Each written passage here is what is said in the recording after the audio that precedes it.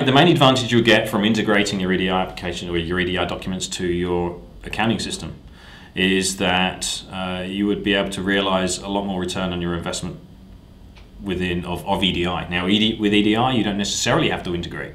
You can one of the entry level methods of getting into an EDI arena is to at least do the first stage of EDI, and that you exchange the EDI, exchange your business transactions with the customers or with your trading partners. The shortfall in that situation is that you have to physically do something with that transaction document to incorporate it into your accounting system.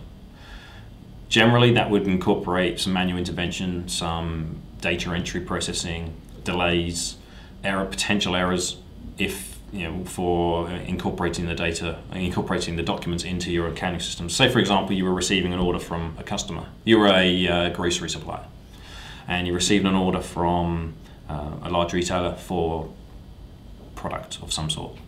You entered that product. Generally, before EDI, you would have received that as potentially a fax order or even a phoned-in order, potentially from your customer. You would have had to have one of your customer services personnel or an order operator of some sort and physically enter that order into your system for it to be processed through and delivered to your customer. The advantages to integrating are that all of this would happen in an automated fashion. So everything is a known entity. You are adding orders for known customers, for known items, for known ship-tos. Even if they're not known, the benefits to integrating means that the information that your customer is providing you is pushed into your accounting system in exactly the same fashion as your customer ordered it. Therefore, the likelihood of error is significantly reduced.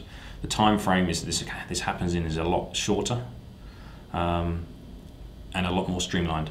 Likewise, the documents on the way back out again, you're going to be saving significantly in mail costs because you haven't got to send documents via conventional mail to your customer, via conventional fax, for example, to your customer. So likewise, the EDI transactions sent back out to a trading partner, you'll recognize some significant cost savings from the integration of the outbound transactions as well. As would your customer or your trading partner for the integration of that document into their own system. So there's a lot less error or less likelihood of errors on that from that standpoint as well. A lot of our customers come to us specifically because they're very large customers, or some of their large customers have actually made it a condition of business for them to be physically doing EDI with their customers. To do EDI alone is one thing, but to do the EDI with the integration is the next best. Is obviously is definitely the best solution for them. And a lot of our customers do come to us because their customers have promoted EDI as the way forward for exchanging those business documents.